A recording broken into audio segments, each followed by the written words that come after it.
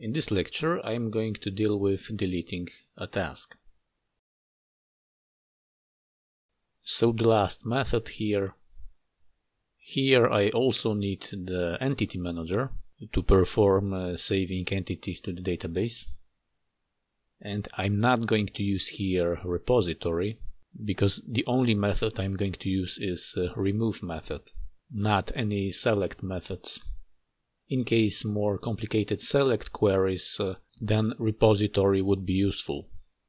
For example, if I wanted to do order by queries or group by queries, then a repository would be useful.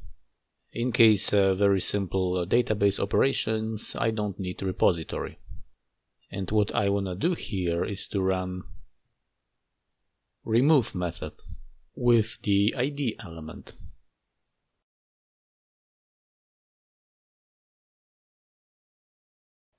And make the actual saving to the database by using flush method.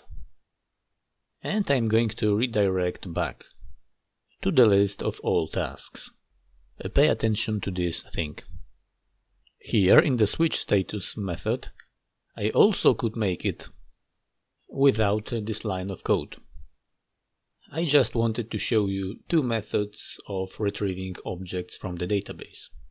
Here I take the object from the database manually by its ID, and this is one of the way of doing so, but Symfony is able to find automatically the required object using so-called param converter.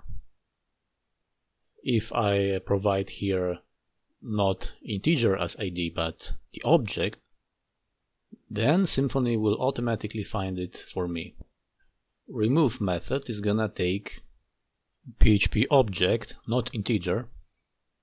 This is a param converter in Symfony. And this is the second way of retrieving objects from the database.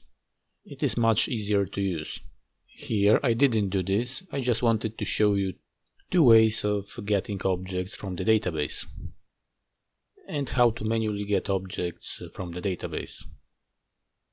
And definitely it is much nicer and shorter to use a param converter, which means that Symfony is going to find the required object for us, and this is going to be here as the argument of the remove function. Let's save it and check if we are able to remove the task.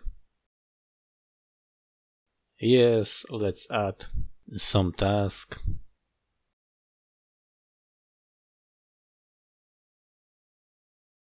We are able to update the task. We display list of tasks, add new task, and delete the task.